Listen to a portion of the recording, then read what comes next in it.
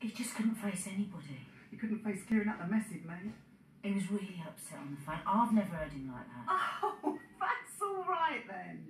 I'll forgive him for jilting me. If George is upset, that's fine by me.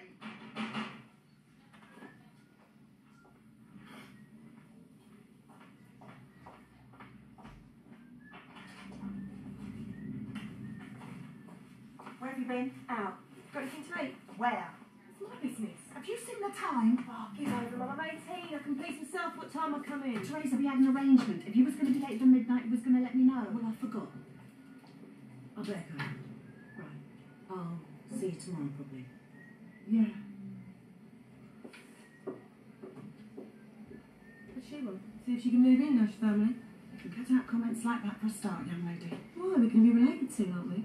I hope you don't want me to call her sis. For your information, Gianni is 100% your father's son. He has absolutely nothing to do with George. Big deal. You're still going to marry him, aren't you?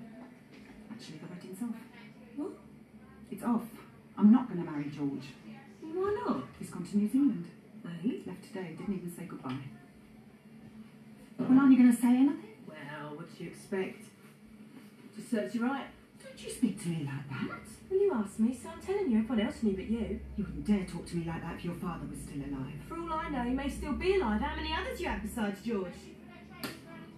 Oh, Teresa,